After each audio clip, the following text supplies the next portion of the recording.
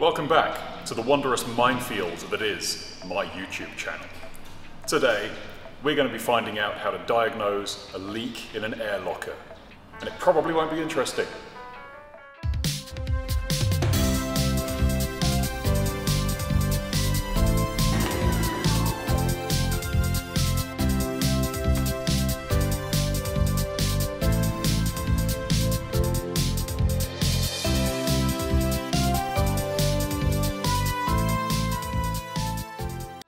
So for the last couple of years, my rear air locker has been doing some unusual things.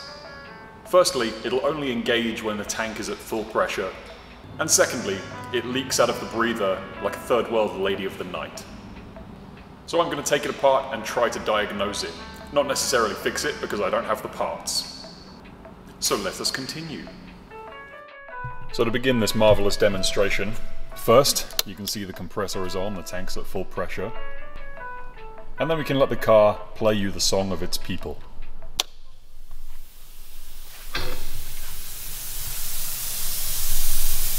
That noise you can hear is all the air coming out of the breather. And then the compressor kicks back in.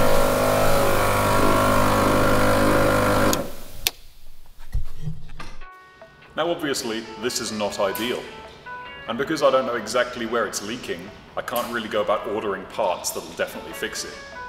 Now what I'm hoping is a loose internal fitting or a cracked bit of braze rather than the seal itself failing, because I don't really want to have to go and find an obscure seal that ARB is probably going to charge me $1 million for. So we're going to learn how to find out what's wrong with it using basic hand tools that you'll find around your home. So the first step in all this is to lift your vehicle up on a hoist.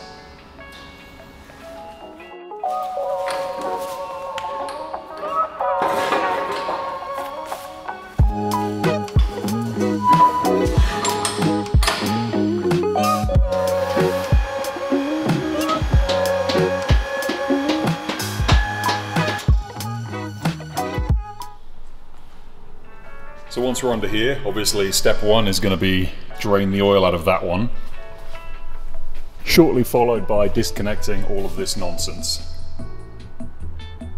So the other thing I'm going to do here is reuse all the oil I'm getting out of here, simply because I'm probably going to have to order some parts for this, like new seals, and it doesn't really make sense to drain the oil, put it all back together again with new oil, then do the same thing again once the new parts arrive if I need them.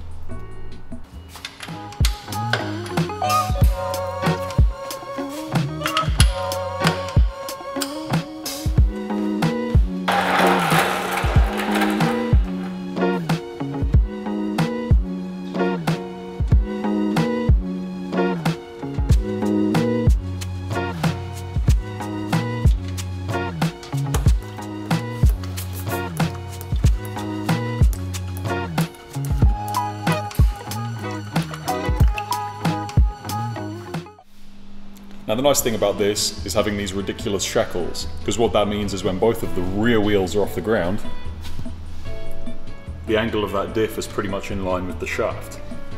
And that's going to make it really nice and clean when I take out the diff, because it means I'm not going to get those little dregs spilling out everywhere.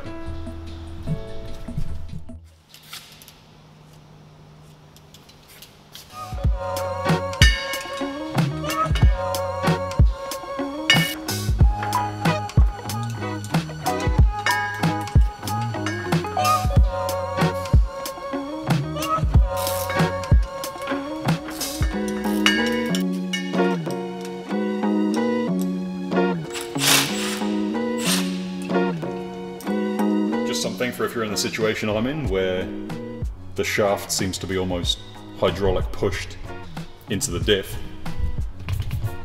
If you just loosen that bleed screw, you'll let all the air out that's causing all that pressure, and it'll let it telescope in much better.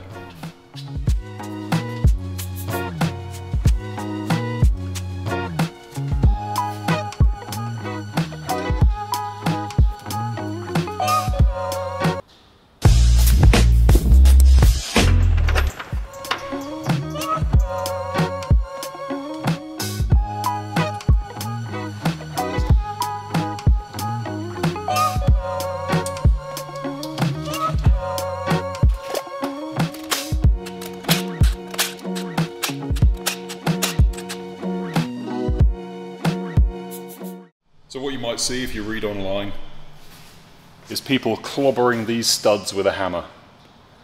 And that's a pretty silly idea for obvious reasons.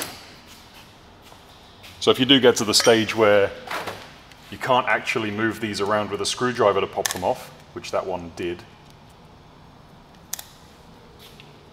that's obviously the ideal way to do it.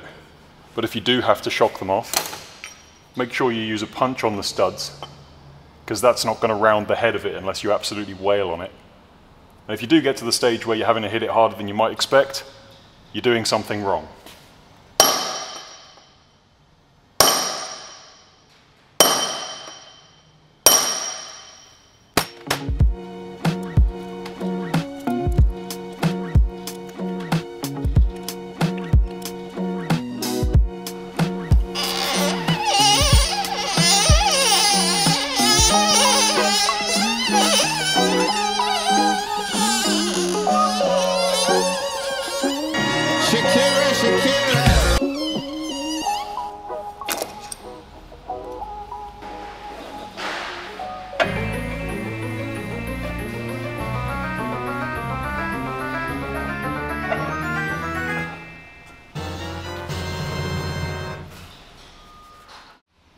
Now, in case you're slow, the reason you have to take out this shaft is because it locks into your differential there.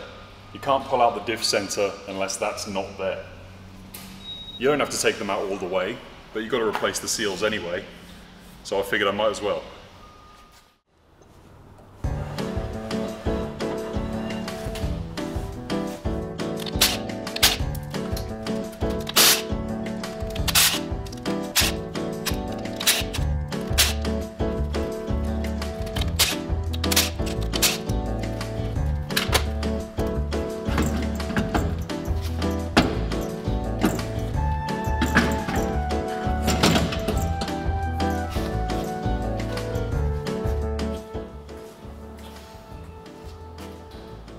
Now this thing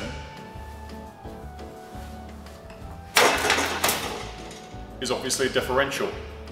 They're not the lightest things in the world, but as long as you're not a potato, you should be able to manage it fine by yourself.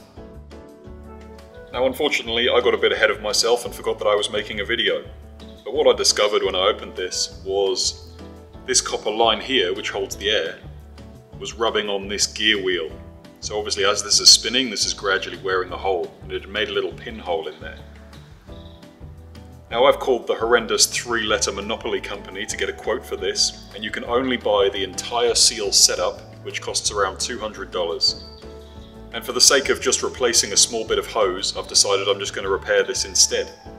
And what I've done is chopped out the broken section of the pipe, which you can hopefully see here in its blurry goodness. There you go.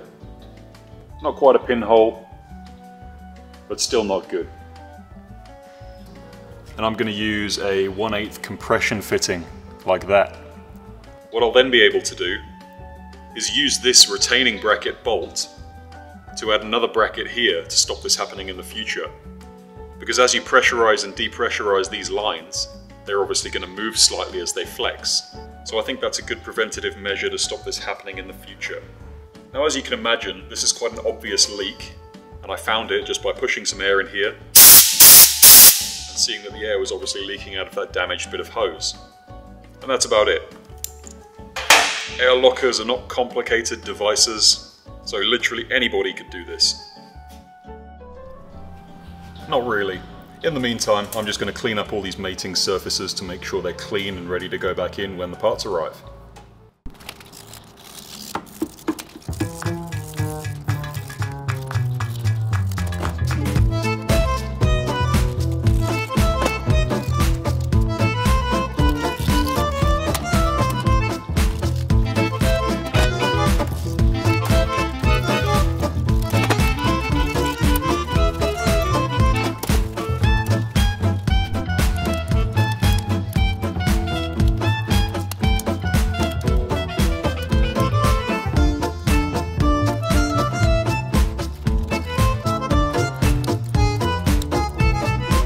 Now this is a start of the cleanup process. Obviously I'm going to do a lot more cleaning up than this, but that's about it. Now, seeing as this job wasn't finished today, it's obviously going to have to be a two-part video, so you're going to have to subscribe to find out what happens in the end. Thrilling.